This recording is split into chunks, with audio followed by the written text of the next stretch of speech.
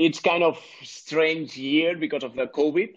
So we submitted to 30 festivals more or less, and we had like half of the festivals are either suspended or online. It's been unlucky because when we finished the film and we started the distribution, it was January, so we had no idea of this coming.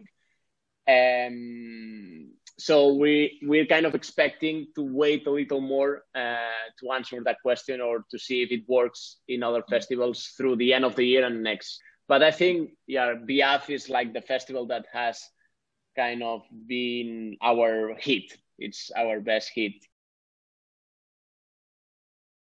It started like 2 years ago because Jan Bak is he's an architect, and he works in film just like as a hobby for him, like an amateur job besides the architectural job, which is his main career. And I met him through my partner because she's an architect as well. So we had the connection there. And as I'm a filmmaker and he's like a filmmaker as well, we connect very easily from the beginning. And I participated in one of his films when I met, like after 2 or 3 months after meeting him. And then for this film, I had this idea, and I told him I wanted to do it with him, and I wanted to kind of resemble the classic cinema in the film, because he always does this kind of homage to the classic cinema films. In all of his films, you can see there is still the way of doing cinema that was like 50, 60 years ago. And I tried to adapt to this style because I wanted to pay this homage to the classic cinema and to the film noir. And I thought the best way to do it was working together with Jan, because he's kind of a big experienced cinema lover, and he's kind of a cinema book. So when I contacted him to do the film, he instantly said that we had to do it with Horst, the director of photography, because he is the best tandem, the best couple to make this kind of classic look to the film. And that's what we did. Yes, that's like a very interesting thing I like to do. If you watch all of my films, I did before like a classic cinema approach in one of my films myself, like 5 years ago. So this time I want, and in that film I also kind of add this humor comedy approach. So you have the mix, and here I wanted to do the same, and that play well with Jan, because he's kind of very humoristic as well. He has like a big sense of humor, and he always wants to play also the mix between the two genres. So that was an easy decision. And we chose like 2 actors. They are big comedian actors here in Catalonia, and we chose them to play these roles to add more comedy to the film, because it's like a big drama. It's kind of a big family drama, and like the 3 main characters are always kind of in the conflict, and we saw it necessary to break from this drama at some point with humor. That's why we added kind of like a subplot. I was a bit concerned because I was kind of in the middle of their relationship, because as you say, they have been working together since a long time ago. And my experience in cinema is more modern. So I like all my references and the films I've seen as a kid are more of my period than the classic period. But it's true that in the last 6-7 years, I've seen like all the classics, and I've seen a lot of this period classic cinema, because I love it, and I think it's gone and it should never have been gone, because it's like we can learn still a lot from watching films from that period.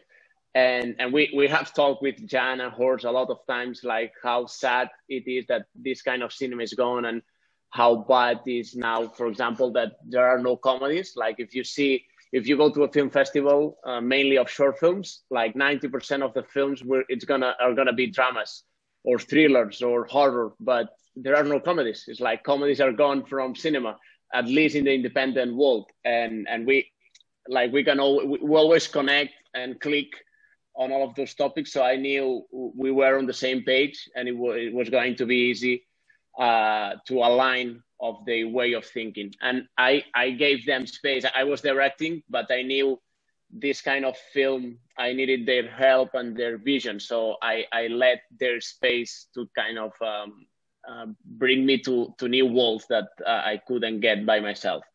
So it was a good trio. It was a good trio because Jan and I were like in the shooting. He was more silent. He was like not participating all the time because he's more calm.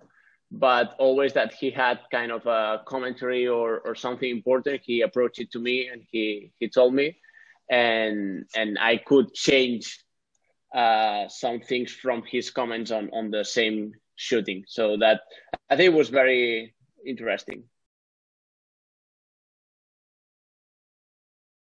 Yeah, mainly the ending, because we had like several endings during the process, and finally we decided to go with the irony, because the ending it's kind of open, but as you say, everything is solved, and we play with the irony, like with the cat dead, and that's the humor touch that we put at the end, and it's consistent with the whole film because we had this humor all the time. So we thought that was the best ending for the drama.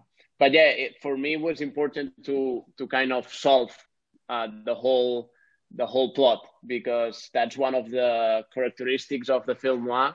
Mm-hmm. It's that usually you solve like the main plot of the film, and we wanted like a bit of open ending, but solving the conflicts, and also we wanted to finish with like the main old lady, because she's the true protagonist, and she's not the character that is most time on screen, but she is the true protagonist. We always had that clear on mind that she was going to be the main character. Yes, that was because it's true that when you study film noir, you always see that the characters with more power and strength are always men, and you have the femme fatale, that it's always a woman, but it's kind of this kind of role for women. The rest is kind of very little appearances, and we wanted to change that. That was kind of a conscious decision that we wanted to do so. And not just for the femme fatale, because like when you have like the big titles of film noir like Laura or Gilda, and we wanted that to have this femme fatale role, but also other female characters apart from that. So we kind of fulfill the screen with women.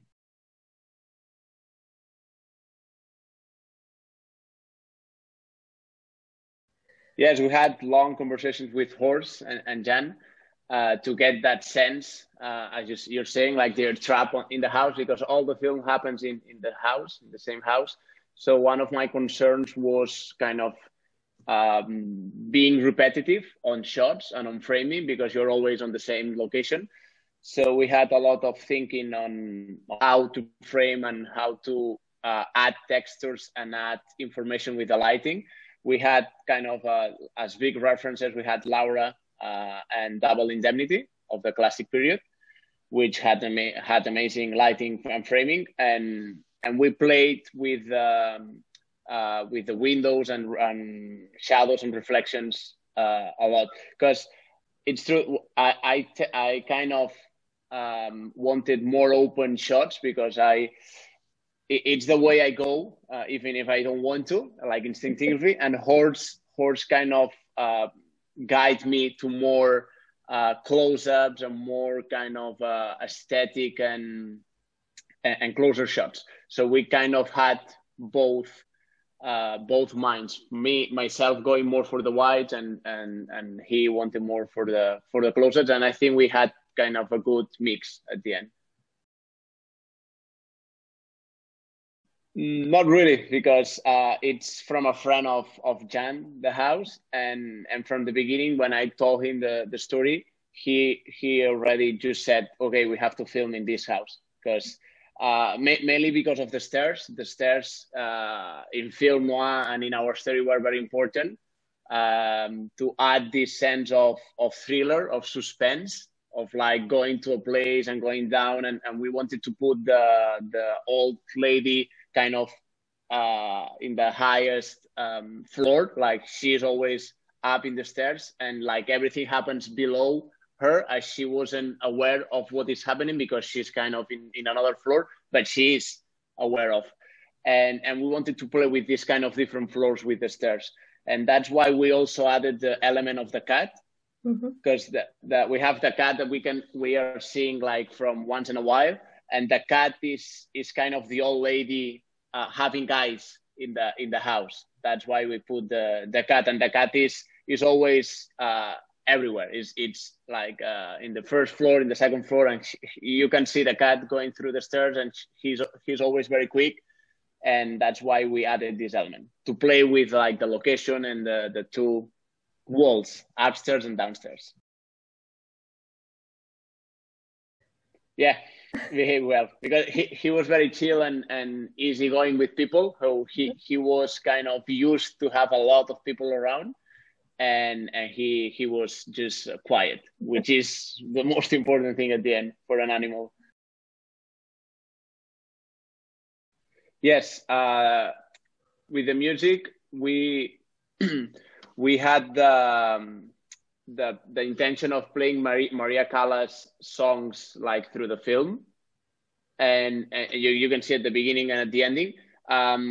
At the beginning, the idea was to use only Maria Callas songs, but then I thought that was maybe taking too much credit for her, and it was difficult to adapt like with the music. What you do is just portraying emotions and telling helping people what to feel, and that's very difficult to do taking a song that is not written and is not played by your film, because you're not going to have the timing correctly and the rhythm correctly. That's why it's always better to compose your own music. And I said that to Jean, and that's what we did at the end, like mixing classic songs with our own music. And if you see like the film is full of music, you have music all the time. That was one of our decisions, like to play with music almost all the time, so you have this constant